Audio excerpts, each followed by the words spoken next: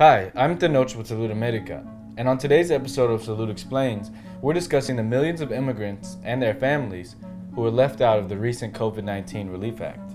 Just a few weeks ago, Congress passed the CARES Act, offering $2 trillion in relief to American citizens and businesses. The act was an effort to jumpstart the economy after coronavirus locked families down at home. But for undocumented immigrants who pay taxes using a taxpayer identification number, the bill provided them with nothing. And the children in that household, whether they were citizens or not, received no aid from the government either.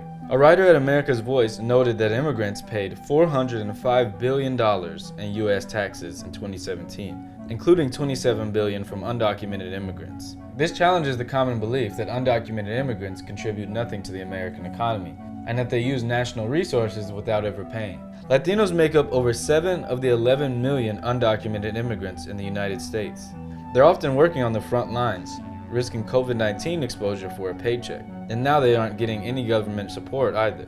As lawmakers draft the next set of relief legislation, organizations like the League of United Latin American Citizens are calling on Congress to include help for immigrants this time around. Some of the things LULAC is urging Congress to provide include free coronavirus testing for all Americans, regardless of their citizen status, monthly cash transfers to families with children and at the lowest income levels, guaranteed child care expense coverage for all essential workers who have to keep working throughout the pandemic, and to end restrictions on providing health care to immigrants during a global health crisis.